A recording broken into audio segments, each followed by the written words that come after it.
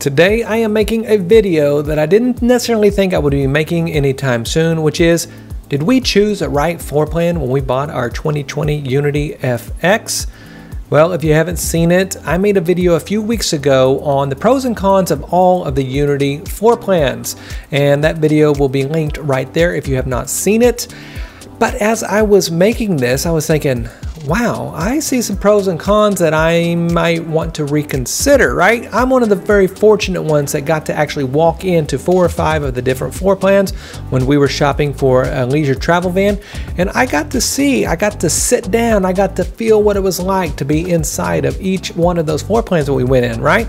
So important. In fact, I was pretty adamant that we were going to get the twin bed just by watching videos. So as you know, the leisure travel van videos are some of the best in the industry. They do an unbelievable job at marketing, and so I was convinced it was going to be the twin bed. But when we actually walked in, it was a little small for me. In fact, the bed was too small for me. I'm 6'2", and I felt really cramped. And so then we walked into an FX. I said, okay, this one is it. But as I was doing the video, I got to thinking, would I do this all over again? Well, we'll find out right after this.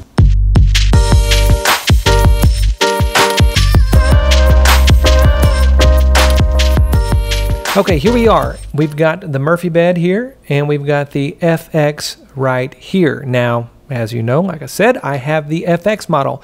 The reasons we chose the FX model was we wanted this large double living area and decided we could live with this small bathroom.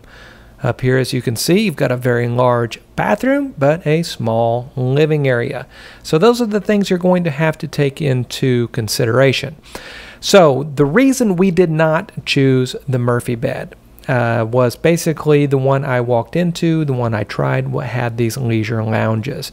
Now, lots of people love these leisure lounges. However, one thing you have to keep in mind is it is the only seating, and there is no couch that you can just come and plop down on, take a nap in, where the dogs can get up there with you. So you have this seating right here. With the FX, look at all this couch space.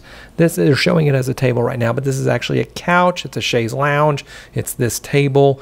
It's a theater seat. It's everything. This is a fantastic system. And this couch back here is also comfortable. So as far as living, you cannot beat the FX.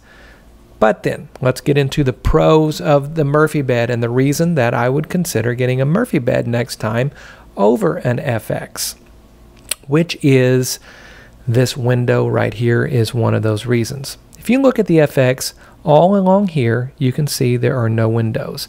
There are right here, but that means the bed has to be down. In order for the bed to be down, the slide has to be out. So therefore, if you want any windows on this driver's side, the bed has to be down and the slide has to be out. Up here, you can see there's a nice, beautiful window right here, right over the kitchen in the Murphy bed. Second pro of a Murphy bed over an FX, like I said, this slide has to be out in order for this bed to come down. Well, the reason the slide has to be out, as you can see, the kitchen is right here, and it's a lot wider right here than the Murphy bed is. This is a TV cabinet. It's thin.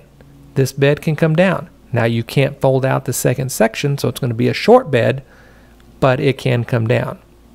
With this, you can put the slide out to about right there and get the bed down. But in order for the bed to be fully deployed, obviously the slide has to be out.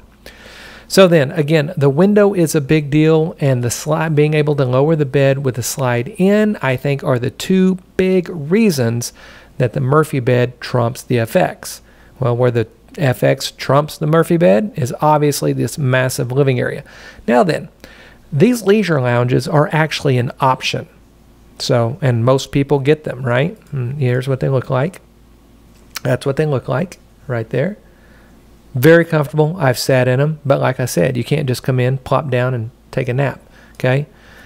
Whereas with this right here, as you can see, it's a beautiful bed, chaise lounge, theater seating, bed. I mean, it's everything. So, right, it's a fantastic. So you can actually get this system in the Murphy bed. So you do not have to option in these leisure lounges, and then you get the FX's excellently engineered, very ingenious couch system right here. So if I were to get the Murphy bed, I would not opt to get the leisure lounges. I would want this system right here. I would miss this couch, but I would love the window, and I would love the fact that I don't have to put the slide out to get the bed out. So then, that is basically it. What would I choose? It's neither here nor there. I'm happy with my FX, or if I had the Murphy bed with the FX couch right here, I would be perfectly content with that as well. I think it's really going to have to come down to, is this window a big deal for you? Is a bathroom a big deal for you? Or is this couch a big deal for you right here? That's the whole situation. Second couch, big bathroom, and a window. That's basically it. And so I might choose a Murphy bed next time just to do something different. Like I said, we love our FX. You cannot beat all of this room that the FX has. But this Murphy bed, I would love to have this window for cross ventilation and things like that. But anyway, so what would I choose? Well, if I got an FX, I wouldn't complain. If I got a Murphy bed, I wouldn't complain. I guess it didn't really help you. You got to decide on your own what's the most important thing to you. But either one of these floor plans, you can't go wrong. Well, I hope you enjoyed this video. Hope it gave you a little insight if you're trying to weigh back and forth between the FX and the MB about which one you would choose. But anyway, again, hit that subscribe button, give that thumbs up, and we will see you next time.